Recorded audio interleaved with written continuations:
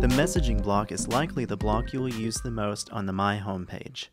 By default, the messaging block is in the top left corner and is how students will communicate with you through Moodle.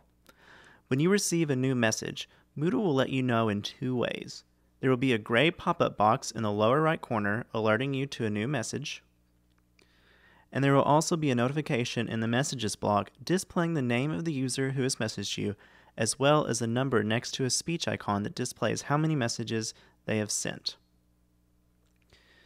To view the message, either click on Go to Messages in the gray pop-up box, or click the number next to the user's name.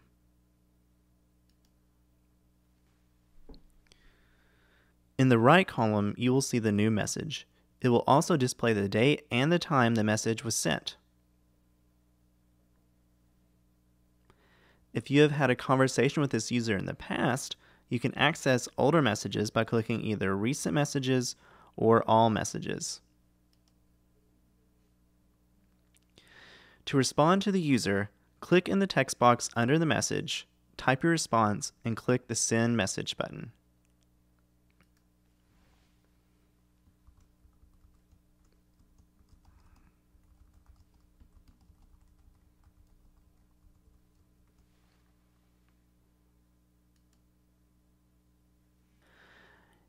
You can get back to the My Home page by clicking the My Home link in the breadcrumbs.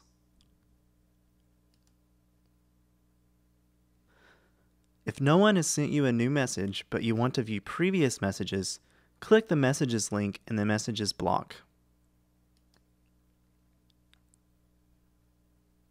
To view your recent conversations, click the Message Navigation drop-down menu and choose Recent Conversations. Moodle displays a preview of the conversation along with the date and time. You can view the entire conversation by clicking the View This Conversation link. The Message Navigation drop-down menu also allows you to easily message particular students in your class. Click the drop-down menu and choose My Online Class,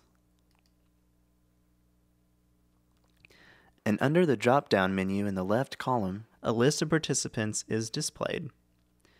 These are users who enrolled in the class. Click on the name of the user to send a message.